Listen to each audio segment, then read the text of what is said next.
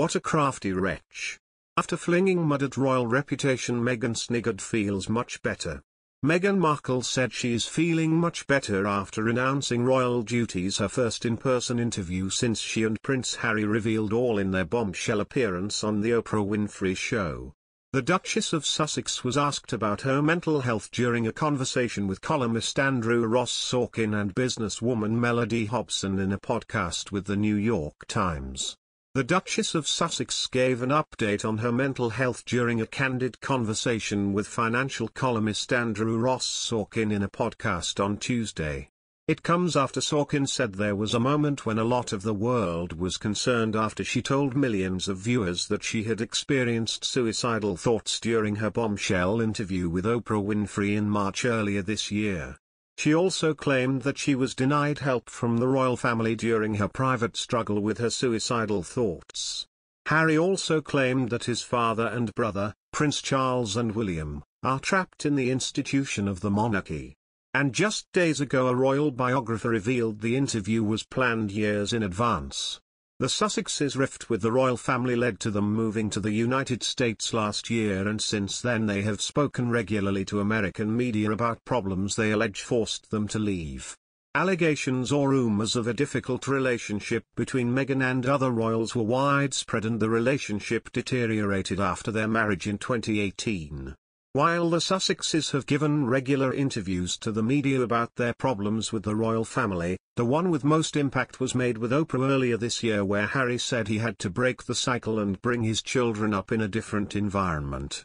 He was critical of the family, while Meghan also alleged a racist incident with a royal who had questioned what color would be the skin of her child when she was pregnant for the first time. Sorkin also asked Meghan and his other guest Melody Hobson about being a woman of color and dealing with the issue from a gender perspective. The Duchess said, "It's not a new issue, and I think even though there's been a lot more attention perhaps in the last year or two, what women and women of color have been experiencing for a very long time, I witnessed it through the lens of my mom and now as an adult myself, is still staggering. But I think that we're making strides in the right direction, and a lot of that comes down to, as we said, men being part of the conversation, but also women being able to support each other." In her first major interview since the bombshell interview, host Sorkin asked her how she was feeling during their chat called Minding the Gap on the New York Times Deal Book podcast. He said, "Are you feeling just better about everything?" Meghan replied, "Yes, I am feeling much better about everything, thank you." Speaking to host Andrew Ross Sorkin tonight, she said stepping back from royal duties has led to an improvement in her mental health.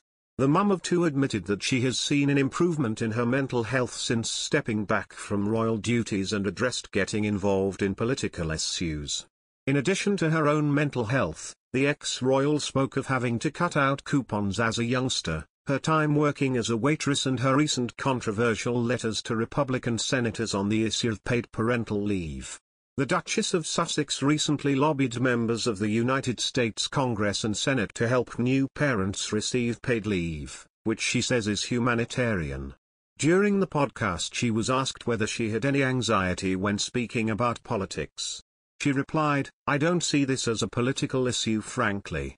Look, there is certainly a precedent amongst my husband's family and the royal family of not having any involvement in politics, but I think this is.